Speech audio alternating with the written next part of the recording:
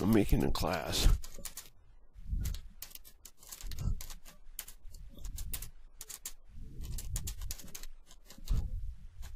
What I'm going to do is demonstrate class rep and show how it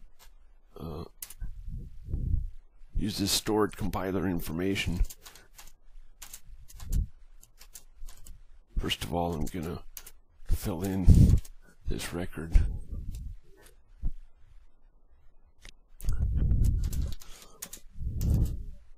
Oops.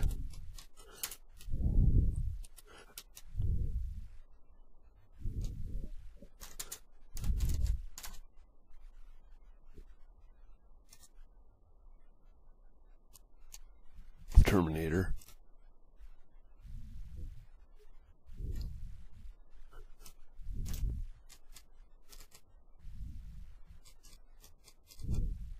Okay, now class rep will get this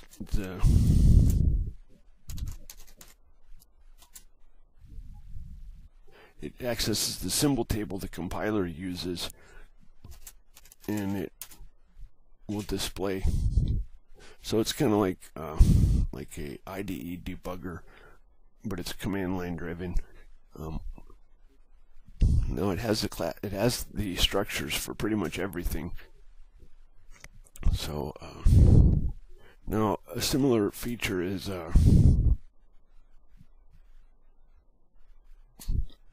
there's a metadata, which when you traverse the structure, you can access other data.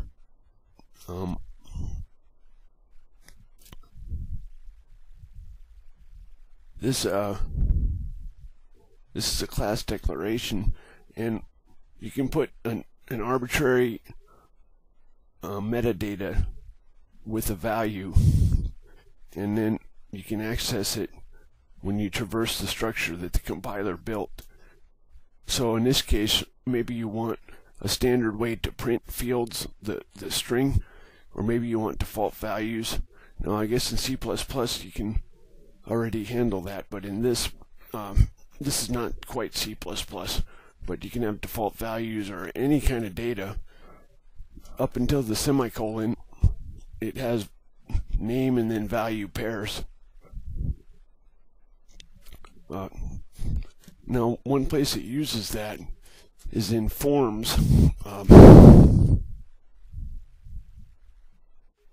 You can see here it if you do a form, then it can you can do the format string and tell the width and stuff.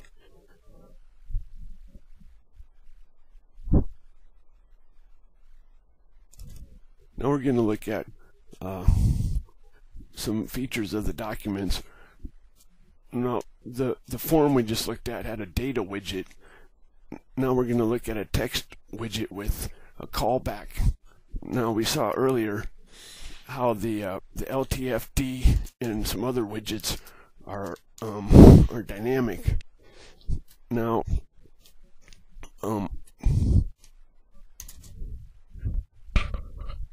every time it refreshes the screen, it calls a callback when it gets to this point, and the callback function supplies the text that it's displaying.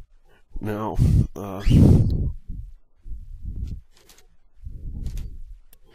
a similar thing is called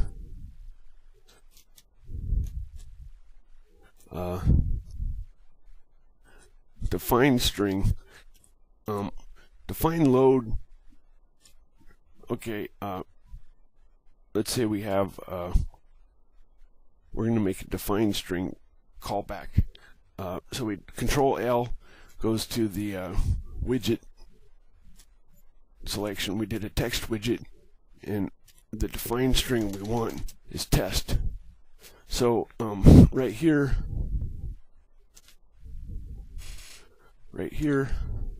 whoops, why is it doing that?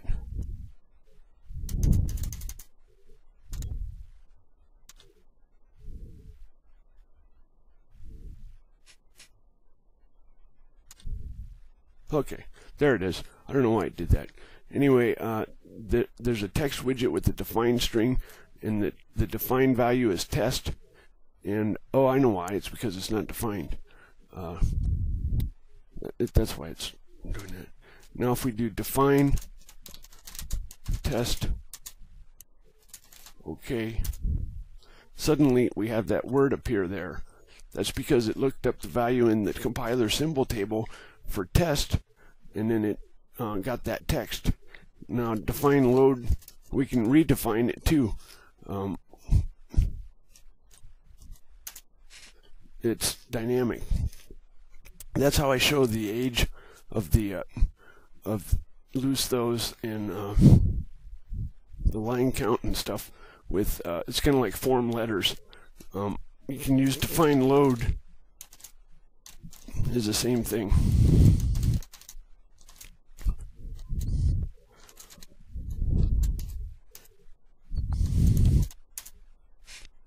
Okay, so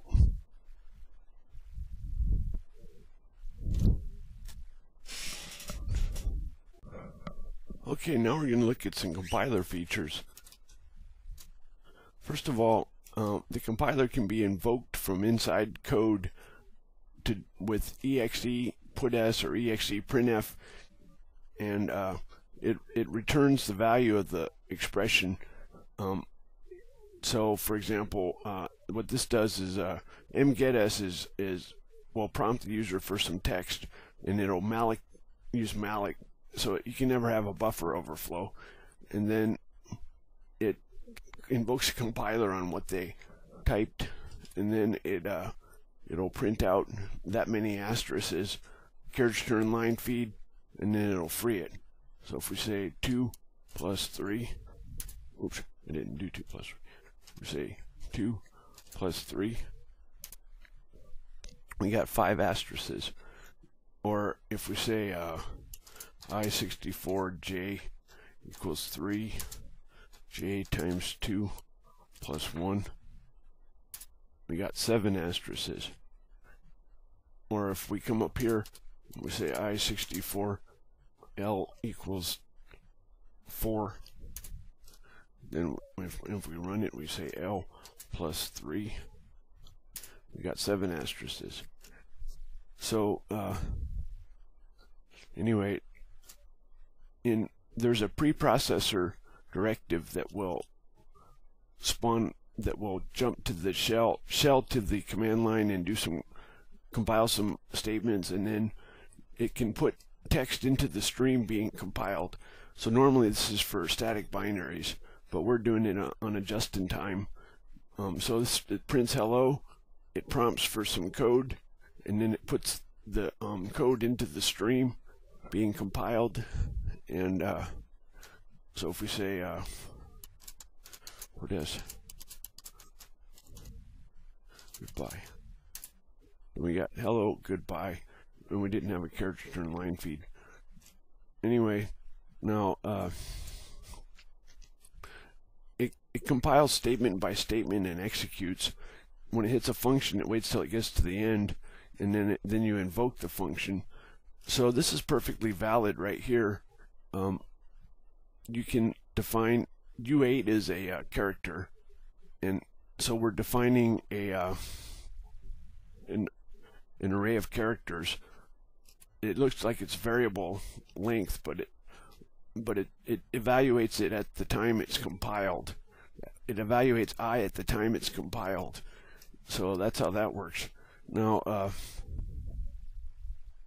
some tricks that LoseThos uses is it converts variables to constants, which makes them more efficient when the compiler runs. So it's really easy to convert a variable to a constant.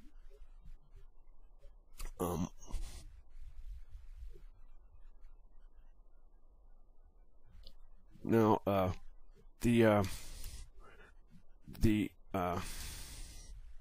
we're going to do a color change, color red. Now the compiler is invoked even on is invoked on document commands. So if I say red +1 and switch back, we toggled to plain text. Now we go back to regular mode, and now it's purple. That's red +1. Or if we say I64, let's say LL equals brown. Then if we come up here and if we say LL, now it's brown. So the compiler's invoked all over the place. It doesn't have much overhead starting up, so it's used all over the place. Now, one thing I wanted to show is scoping. The compiler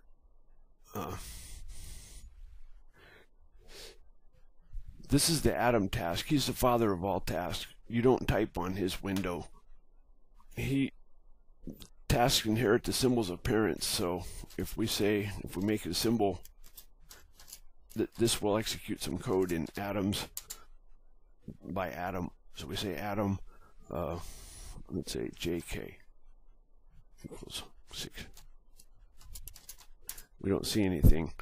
Now we have a variable that's system-wide. Anyway, a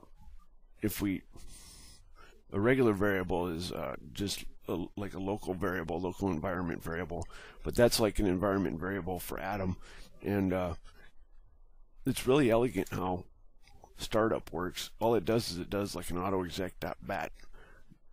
It starts up. When it starts up, it starts executing this code, and these files load symbols and code into Adam's tables, and then at the end of startup, it spawns some user windows, and those inherit all the symbols in Adam's tables. So it's really elegant.